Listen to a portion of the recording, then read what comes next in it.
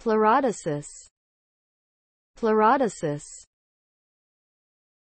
A procedure to create the symphysis between the parietal and visceral pleura in order to eliminate the pleural space so that fluid or air no longer builds up there. It can be used as the palliative treatment for malignant pleural effusion and persistent and/or recurrent spontaneous pneumothorax to alleviate symptoms, dyspnea, pain, and cough, avoid recurrence, and improve quality of life. Usage in benign effusion is highly controversial. Its principal indications are hepatic hydrothorax, chylothorax, and cardiac effusion that does not respond to medical treatment. Plasma determinations of systemic inflammatory markers and thoracic ultrasound studies can evaluate the efficacy.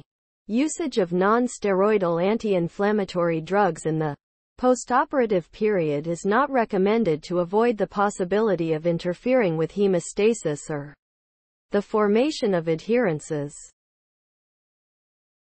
Types: chemical pleurodesis, intrapleural administration of agents or chemical irritants that induce formation of pleural adhesions. Examples include talc, hydrous magnesium silicate, Mg3C4010, O2, most common, bleomycin, tetracycline, iodopovidone, and Corynebacterium parvum.